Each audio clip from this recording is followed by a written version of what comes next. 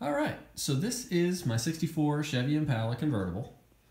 And as you can see, it has an LQ9 in it, which is, it's essentially an LS3 now. Now it has the different intake, it's got L92 heads on it.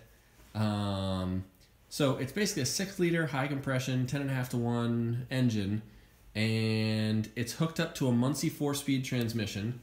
You can kind of check out the shifter setup I got in here. And this is how I did it. So basically you got your LS engine, which is the same 4.8, 5.3, 6-liter, 6.2. They're all basically the same size and dimensions.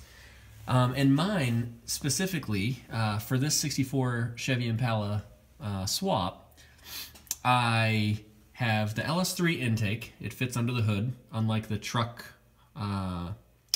intake.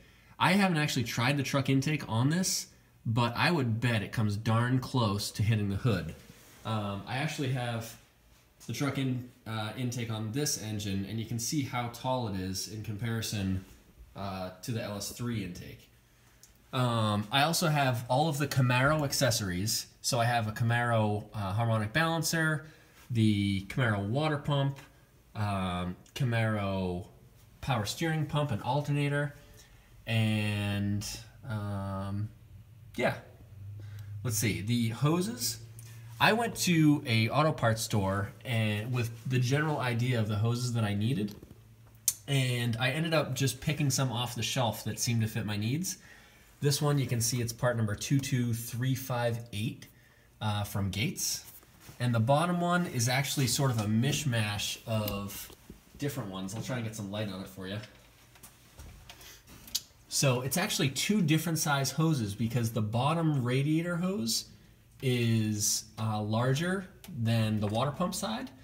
So it's actually two hoses, and I made an adapter for the center that goes from, I don't know, it's probably like 1.5 inches to 1.25 inches or something like that.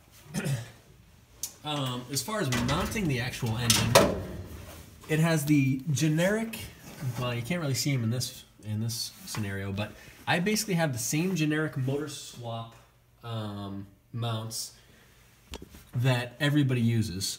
They're on eBay. You can buy them from a bunch of different vendors, and they basically just move the engine to forward or backward, wherever you want it, and it uses just normal small block Chevy rubber motor mounts.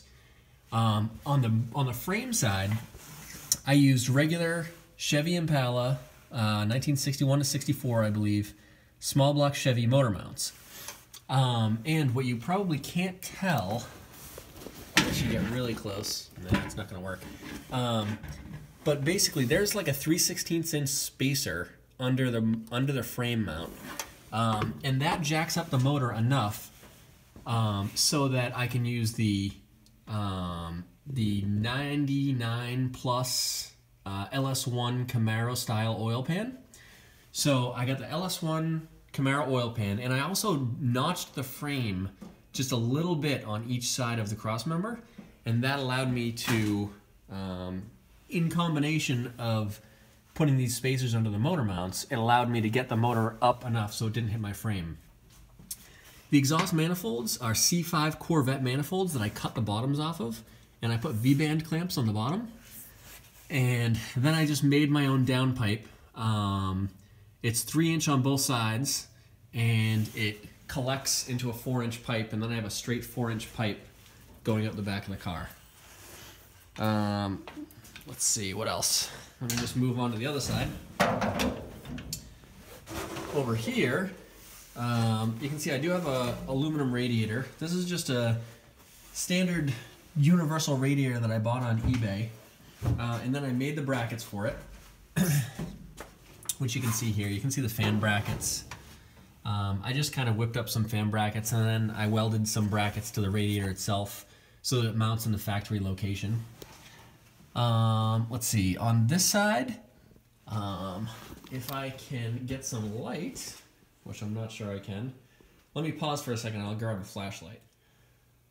Alright, so on this side of the engine, down right below the steering column, you can see that I have the clutch pedal bracket mounted to the frame. I wish I could get a better shot of it, but it's pretty tough to do. Right there. So there's the Z-bar, and I made a bracket for the engine because LS engines don't have the bracket to hold a Z-bar. So I bought a new ball end for a Z-bar bracket, and I made a bracket for the side of the motor to hold the Z-bar. So now I still have all the mechanical clutch linkage under the hood and up to the clutch pedal. It all works just like the original setup did, and it pushes down on the clutch lever on the side of the Bellhousing for the Muncie transmission. So the Muncie transmission mounts, that is with a special Bellhousing that is actually the same as a big block Bellhousing from the 60s and 70s. I'll get the part number for you. The Bellhousing that I used is actually a Bellhousing that I bought from a company online. I forget exactly which company it was, but I can tell you that it was part number BHCV-10004.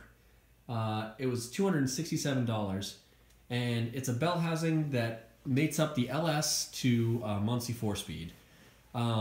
Technically, I didn't have to buy that Bellhousing because an old big block Chevy Bellhousing, I'm pretty sure would have worked.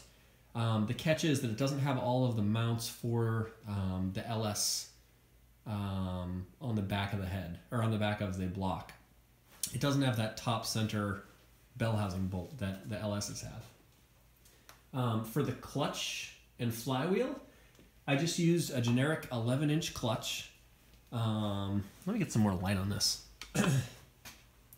So I just used a generic 11-inch clutch that I think it went to like a Chevy Truck or something like that. It was nothing special. It's basically the same clutch that's used in like Chevy Trucks, GMC trucks, Corvettes, Camaros, Chevelles, pretty much all the cars from like the 60s and 70s, the muscle car era that were made by GM. It's just a typical 11-inch clutch. The flywheel is a part number FWG-460535, and I got that from a company online as well. It may have been the same place that I got the Bellhousing. I honestly forget. I'll put all these part numbers down in the description as well. So let's see, what else? I guess that might be it. I got ARP flywheel bolts to make sure that that's all good. And I think that's probably about it. So that's kind of what you need to get your Chevy Impala engine, or get your 61 to 64 Chevy Impala hooked up with an LS engine. The computer, I have it under this fender. It's actually tucked down here next to the battery. I don't know if you can see it. Let's see. Yeah, you can see it right here. So I tucked it right here. I just used the computer bracket from, I think it was a truck, or I don't know, maybe it was a Camaro. I don't even know. I got it like in a junkyard or from a friend or something. And I just bolted it to the inner fender so it's tucked away. The wiring harness is a stock wiring harness that I just cleaned up. The throttle cable is a universal throttle cable from Locar. The gas pedal is a pedal from a 1988 to 98 Chevy full-size truck, but I did have to cut it up and weld it quite a bit to make it fit. It was definitely not a bolt-in thing, so that was a little bit of work. I think that's about it. So yeah, that's essentially what you need. If you have any questions, certainly post the questions, and I will help you out. It's pretty straightforward if you know what parts to get. It all just kind of bolts in. So good luck, and let me know if you have any questions about it. I'll be happy to help.